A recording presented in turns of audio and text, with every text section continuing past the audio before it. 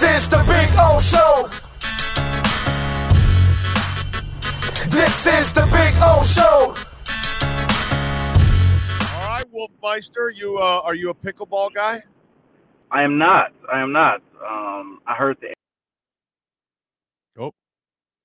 Oh. There we go. He's back. Yeah. No. I'm not a pickleball player. I play golf. Occasionally play basketball. I used to play some flag football on the weekends, but not anymore. But no pickleball. I feel like maybe double my age, I'll get there. I heard it's older. Right, we're not old folks. Okay. Yeah. Right.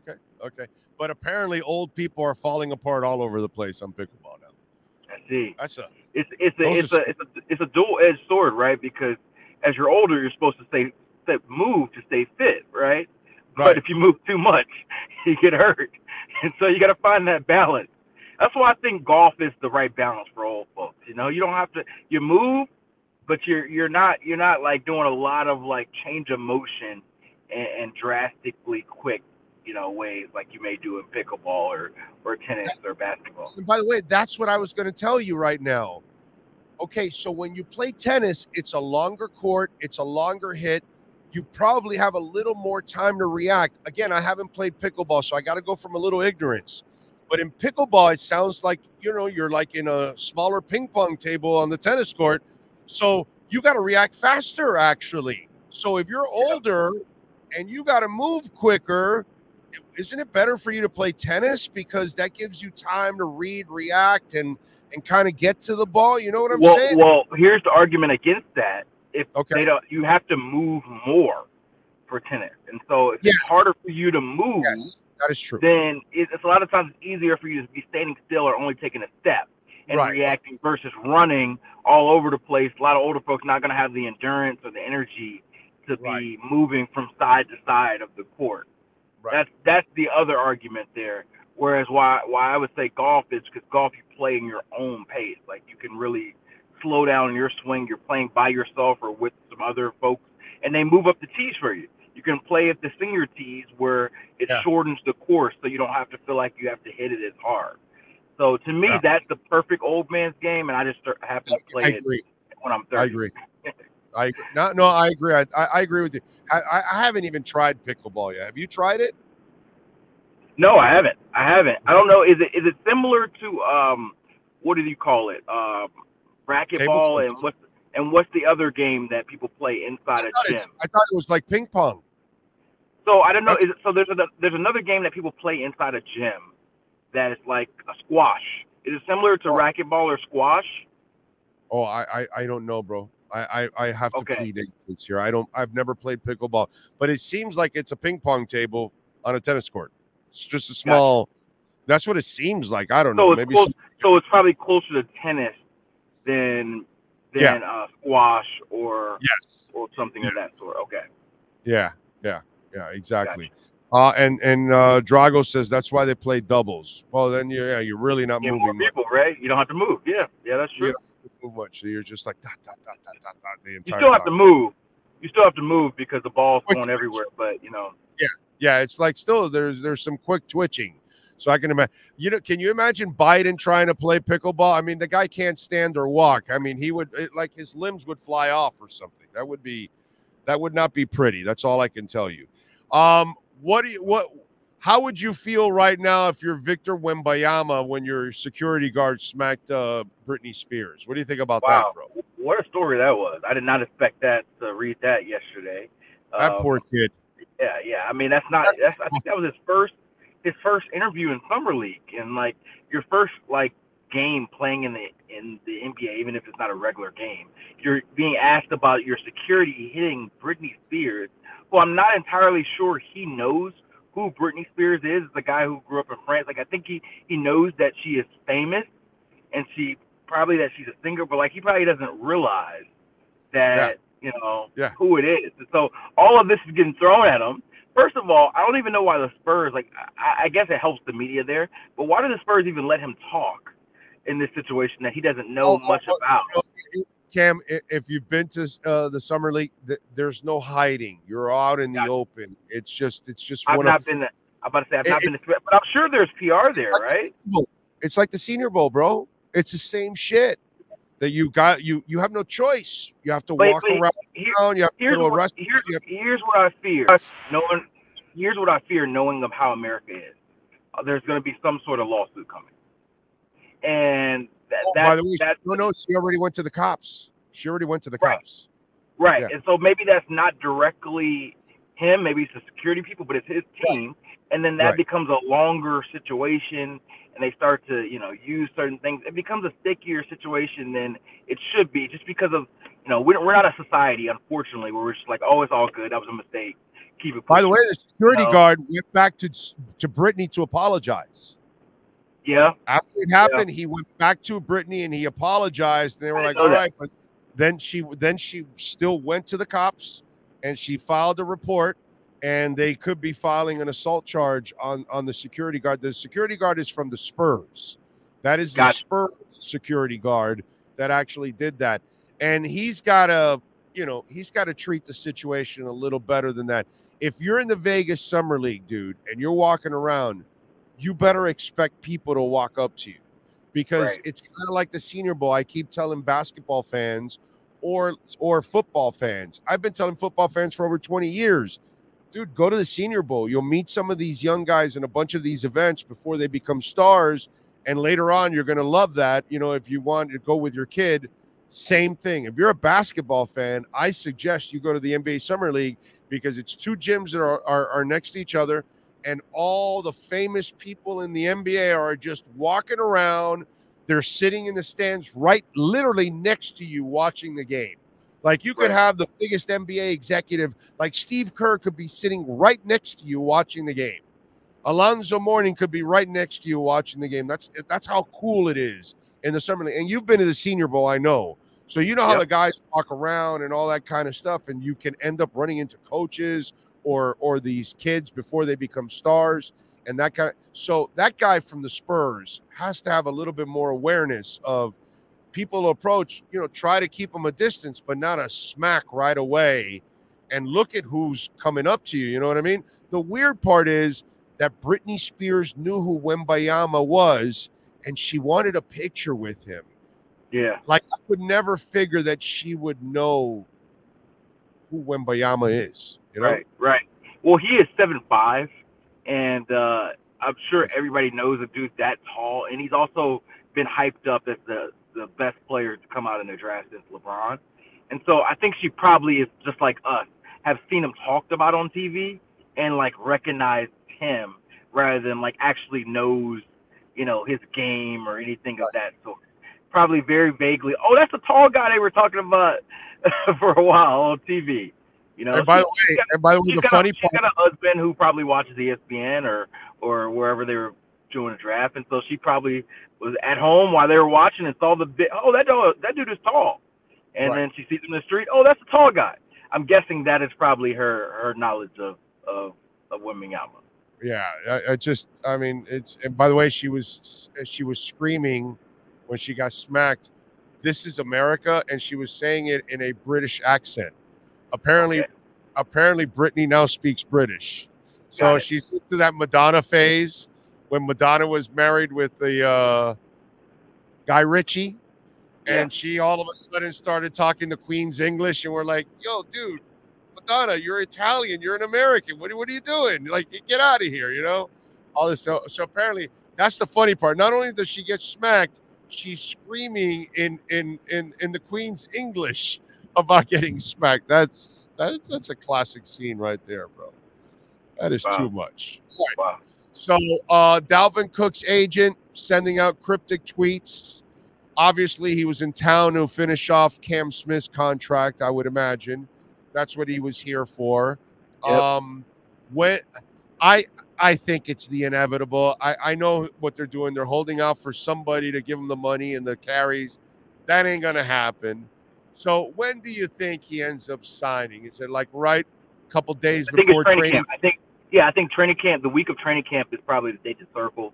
I've told you guys this deadline is typically spur action. He could certainly wait into training camp, but typically that's usually the mark, which is right now set for the last week of July. I think most teams open up the 25th 25th, 26th, 27th, something in that range. And so that's probably about 2.5 weeks from now. So I'd say sometime in the next two weeks, we see a Dalvin Cook signing. And right now, I don't know what every team is offering, but it's him looking at his offers and saying, okay, well, do I want to go to my preferred place, which we all seem to think is Miami, or do I want to go to the highest offer if that's not the same? You know, if Miami doesn't have the highest offer, are you willing to take a little bit less to come there? Regardless of what the offers are, he isn't getting what he thought. Thought he was going to be a $10+ million player. He's not getting that. And so he's going to have to settle for whatever the number is. So do you settle for the highest number, or do you settle for the Dolphins number? And can you get the Dolphins to come up a little bit? I think those are the questions that'll be answered between the next, 15, 16, 17 days. And I do think Dalvin Cook will sign before training camp. Oh, by the way, we talked about this earlier in the week, and I just want to kind of spin for you on the whole Damian Lillard thing. Like, they don't owe him anything, and yet somehow, some people think that you should accommodate him in a way and all that kind of stuff. But, we watched it in college football where coaches would abuse it. They would bury programs. They could leave. Players were stuck there. Now players can dictate where they want to go. And if the program sucks or they're not taking care of them, then they could go somewhere where they know how to coach them. They know how to prepare them. They know how to get an NIL deal. So what's the difference with Damian Lillard and saying, dude, I don't want to be Donovan Mitchell. I was in Utah, and then now you traded me to Cleveland? No, bro, I want to go where I want to go because I want a chance at winning. So I want to dictate where I want to go. As an employee, how do you not root for that? Yeah, I don't have any problem with what Dame's doing. I think that he absolutely should ask out. I think that he's fine to ask out where he's asking out. The only issue I have is I don't think there's an obligation for Portland to give him what he wants. Dame can ask for whatever he wants. He can demand it. His agent's going about telling people that he's going to pout. He's not going to show up. He's not going to do all this. Cool. Do whatever you need to do. If I'm another team, I'm calling your bluff. I'm not thinking that you're going to give up 4 years, 300 million to sit out. Like, maybe I am wrong. If I'm wrong, I am willing to take that bet. But I am thinking that you got a 7-2 under there, and you were just hoping to make everybody else fold so that you can win the pop. And right now, we're going to see if the Blazers fold. But my whole issue with the thing was by the way, the scenario you're talking about never happens. Yeah. Think about that. Right. Never happens. Yep. LeBron goes where he wants. Right. Shaq goes where he wants. Everybody goes where they want. Harden will go where he wants. But the thing about the guys you mentioned, they had the threat. They had the threat of free agency. The guys you mentioned had the threat of free agency. Because all the guys you mentioned were entering the final year of their contract, and they said, I'm going to leave into free agency. And those teams traded them to get value before them leaving. Dame has 4 years left in his contract. And they were younger. So this Dame has 4 years, 4 years left on his contract. Yeah. 33. He's still a really good player. He's still a really good player at 33. Teams. It's Boston, Philly, Miami, and Brooklyn because they are big money teams. Outside of that, there aren't a lot of teams that are going to pay nearly $300 million because once you finish 216, it's taking you over probably both aprons. Absolutely. So you're going to pay a ridiculous tax on that 216, and it's probably going to go to 270, 300. So nobody's trading for a guy that doesn't want to be with you for $300 million. So I don't know if that's absolutely true. I would say that you have to be confident that your team is ready to win a championship, and you have to be willing to make that bet. Because like the Raptors did with Kawhi, that he only had 1 year left on his deal. But remember, Kawhi was coming off all those injuries, and everybody wasn't sure if he was going to be the same player. And the Spurs dumped him, and he did not want to go to Toronto. He specifically said, "I want to go to LA." He did something similar to Dame. He's a lot quieter, but he had his agent do the talking and say, get me to L.A. Doesn't matter if it's the Lakers or the Clippers, get me to L.A. And the Spurs sent him to Toronto. And he ended up going there. He ended up winning the title, played as normal. And then he left and got to L.A. And he got to LA. Right. But he was a free agent after the year. So he eventually got what he wanted, but he ended up Toronto made a bet that we can trade for him and he will play for us and we will be better for it. And they were right. And I bet you Toronto would still do that trade. That's only because it was an expiring contract. So he knew that he was going to go to LA right after that. So he sucked it up and he took the deal. This is different, dude. He's going to turn 33. There's 4 years left. I just don't see a lot of people. It never happens. It just didn't happen. But I would say that the difference is like you mentioned like Kevin Durant, right? Kevin Durant's been the last big max trade, and the Blazers aren't going to get anything near the Kevin Durant pile. But Kevin Durant wanted to go to, I think he mentioned 2 or 3 different teams, but one of them was the Suns, and he eventually got to the Suns mostly because of the big package they gave him. I don't think anybody would say. I think this deal would be done if the Heat had a package that was, that was worthy of the Dame deal. It would already be done because Dame wants to be there. Portland wants to move on for it. You're not looking at it right. The Heat doesn't want to give their best deal because they don't have to. But I mean, what is their best deal? Their best deal is a bunch of picks, a bunch of young unproven players like Jovic and Hakovic. I'm probably butchering his name. Oh, well, they don't want Tyler, but that would have been one of the guys. Tyler, they don't want Tyler, so you'd have to figure out a way to trade him for picks. And apparently they don't want to put Caleb Martin in the deal, but Caleb Martin is not a huge needle mover, I'm guessing, for Portland too. So there's just not a lot there's a reason why those clowns never win anything.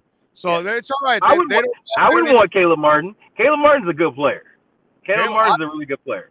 I would want Caleb Martin. If I don't want to lose Caleb Martin in this deal at all. I mean, you're going to have to give up whatever you have to give up for Damian Lillard, and I get it. But, dude, I want Caleb Martin badly because Jimmy's missed time, and he can play the Jimmy role, and Damian Lillard will help him in that process to look really good. Especially you already lost Strus and you already lost Vincent. You need those role players. The playoffs showed how important role players are. The best one of all these role players anyways. He's the only guy that I give that has a shot to really take that next step to maybe be a little bit of a star there on the team. I think he's the one guy that has it. Not that he is, but he's the one guy. I love Caleb Martin, bro. I think he's got it, man. All right, so what are you working on NFL Network if you're working on anything this weekend? I doubt it. Yeah, right? I will be. I'll be on Total Access tonight. So I'll be on Total Access. We're going to be talking some AFC East. I'm going to be talking some AFC East quarterbacks. We're going to have a little fun segment about all the AFC quarterbacks. So you guys tune in from that between 7 and 8 on NFL Network. And so we'll do that. That'll be my today. And then next week, I haven't announced this yet, but I'll give it to you guys. The Big O Show. I'll be up in New York hosting Good Morning Football all week.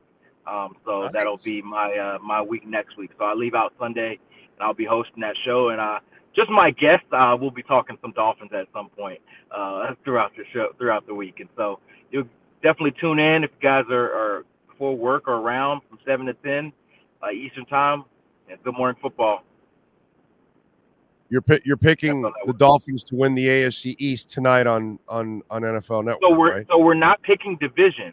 We're talking about the quarterbacks and which quarterback has the most pressure on them. All right, but in passing, you're going to mention that Tua will lead them to the division title, right? That's what you're going to. I think that he has a real chance. But I have to see it to believe it. Real chance. Get out of here. I got to see it to believe it. I'm not a homer. Oh. The Bills have been the chance of this division. You got to beat the chance to be the champ. You saw what happened this past year. They're right there, bro. They are right there, but it's difference between being right there and being over. Won all 3. They will win all. Well, they'll win 2 because I don't know if they'll even be good enough to meet them in the playoffs. But we'll see. We'll see if the Bills are good enough to meet them in the playoffs. But they'll beat them twice this year in the regular season. You mark my words. Hey, they beat them. They beat them once last year, and they almost got them in the playoffs. So they're there. Like you said, they're right there. If McDaniel sticks to the damn running game, they beat him on that second time. No, it was the second game. Yeah. Well, hey, that's a good argument, but that game Tyreek and Craycraft dropped touchdowns. Braylon Sanders did some stupid ass move when he was supposed to take off, and Tua threw a perfect ball that would have been a damn touchdown. That was that game, bro. That game was there to be had, man. It was. Jeez. It was, but they didn't get it. And there's an old saying, if it was a fifth, I know. I would be. And so, we got to see it. We got to see it. Close only counts in hand grenades and horseshoes, right? Yeah, I get it. I get it. But this year won't be close. This year, they're going to get it done. Mark my words. Hey, if it is, then it'll be a fun year. Okay. All right. Follow him on Twitter at Cameron Wolfe. Catch him live tonight on the NFL Network and then all next week on Good Morning Football. Cam, have a great weekend, my friend. I appreciate you as always. All right, you too. All right. Thank you, sir. There you go. Cameron Wolfe, baby. Yes, sir. With our KSDT CPA Sports. Miami Dolphins report. And KSDT, of course, they do it all, folks. So if you're looking for your personal taxes, business taxes, maybe you didn't file, maybe you need an extension. There it is. Use the QR code that's right there. That QR code right there, put your phone, put it on photo, look at that QR code, hit the link.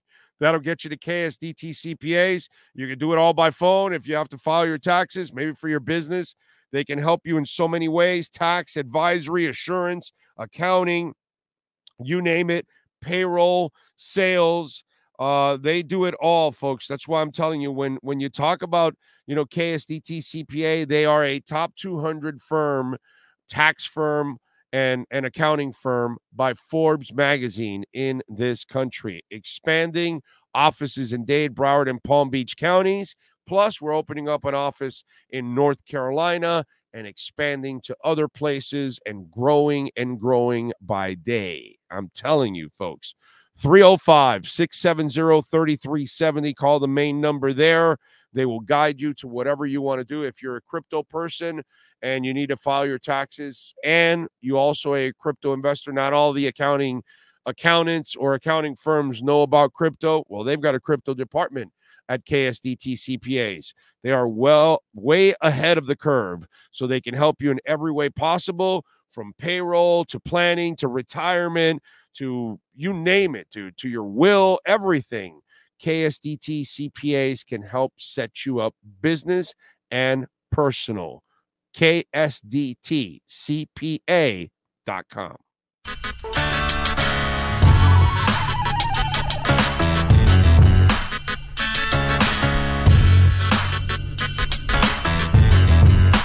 This is the Big O Show.